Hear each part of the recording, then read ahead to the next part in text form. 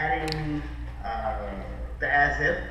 So it should be a true as if for you, as opposed to making it up. It should be something that's real for you, so that it's real in the scene.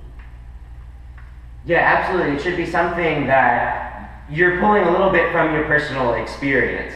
And it actually doesn't have to be totally related. I don't have to think about, in this case, a time when I was caught cheating. I can just think about a time that I was pursuing that objective. And then I start to color, I start to personalize what's going on. Does that make sense? Does that make sense? Yes, that does. That's something you can actually use, which is great advice.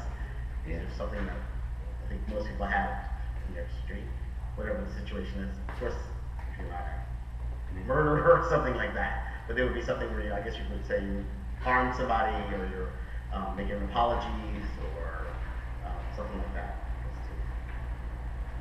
Yeah, you're absolutely right, Miles.